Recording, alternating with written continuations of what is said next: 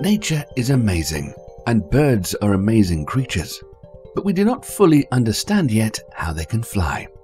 Could we really understand the magic of flapping flight so that we can build robots that can fly better than the robots that are currently available? The Robird is the only robotic bird in the world which can fly in up to 5 Beaufort wind and at a speed of 80 kilometers an hour. It weighs the same as a peregrine falcon, and it looks like it, but do we really understand the underlying physics? We believe that flapping flight is achieved with a combination of flapping and twisting of the wings, which creates detached vortices which generate thrust.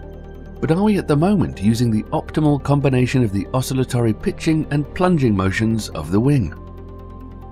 To answer this question, an experimental setup is built in the wind tunnel of the University of Twente to see how the wing moves and how the stream of air moves around the wing while it's flapping. This allows for exploring the optimal wing motion for the Robird. A helium-filled soap bubble generator is installed which blows thousands of bubbles per second into the wind tunnel. 4 high-speed cameras film the bubbles to capture the movement of air around the wing with the shedding of vortices. Furthermore, a force sensor at the root of the wing can measure the resulting forces on the wing, like lift and thrust, and reflective markers on the wing can be filmed with cameras to track the wing movement and deformation at a sub-millimeter scale. We have studied the flexibility of the wing since it's an important part of why the Robird flies the way it does. Different than many people think, intelligence can also be embodied in the material and properties. A brain without a proper body is useless for locomotion. We want to bring this physical intelligence in the wings of a robotic bird, and in order to do so, we created smart wing designs and smart mechanisms which are able to change the mechanical stiffness of the wings to change the flying behavior. But how can we precisely describe the physics of a robotic bird with deformable wings interacting with the air around it? The unique feature of the approach we followed to describe dynamical physical systems is that it relies on energy and geometry.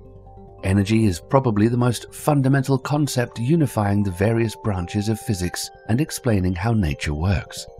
In the Port Wings project, we used the Port-Hamiltonian framework to get insight into the energetic fundamentals and transport phenomena of fluid dynamics, structural dynamics, and fluid structure interactions.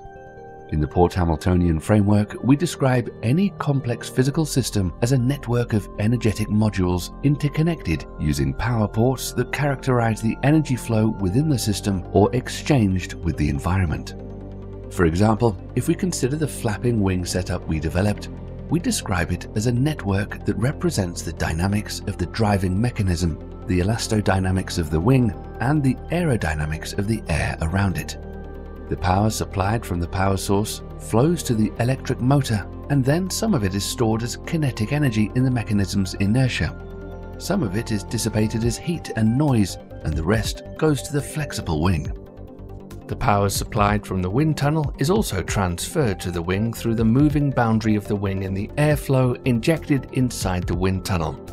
In each cycle of the wing's flapping, the power supplied to the wing oscillates between kinetic energy and elastic potential energy, while the power that flows to the air is either stored as kinetic energy or dissipated in the vortices formed due to the wing's flapping motion.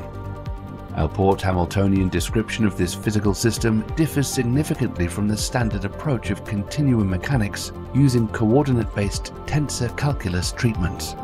We rely instead on coordinate-free exterior calculus and describe the network structure of the system using so-called Stokes-Dirac structures. This methodology allows us to intrinsically handle open boundary conditions and thus use, reuse, and combine sub-models in such a way that a real Lego of physics would be possible. Consequently, this leads to the development of structure-preserving computational algorithms that allow us to efficiently and robustly simulate these physical systems to produce predictive computer models of the world around us. The real advancements in science and technology are only achieved with a deep understanding of the fundamental theory, as well as proper engineering and experimental skills targeted to the goal to be achieved.